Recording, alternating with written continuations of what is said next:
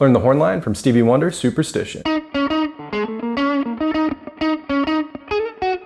So I'm starting playing 8, 6, 8 on the 3rd string. I'm doing a ghost pluck after that, which just means I'm just muting the string and plucking. You don't have to do that one. I just do it because I think it's a little funky. Then we're playing 6, 7, 8 on the 4th string. Then we go to 6th on the 3rd, back to 8th on the 4th, back to 8th on the 3rd twice.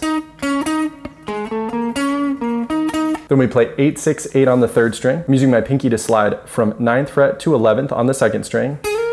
Then playing 7th fret on the 2nd string. And finally ending on 8th fret of the 3rd string. If I slide that up 1 fret, I would be in the key of E, which is a much more friendly guitar key than the key of E flat, which is the original of the song. And that's how we